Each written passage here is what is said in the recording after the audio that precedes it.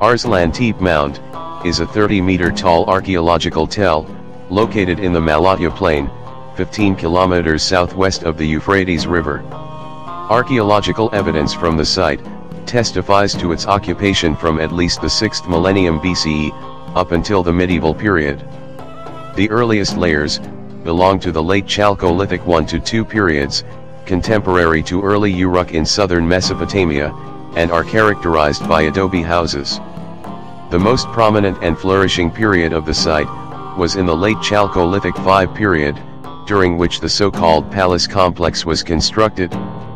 Considerable evidence also testifies to the early Bronze Age period, most prominently identified by the royal tomb complex.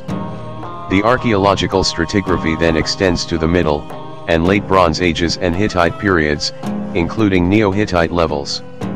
The site illustrates the processes which led to the emergence of a state society in the Near East, and a sophisticated bureaucratic system that predates writing.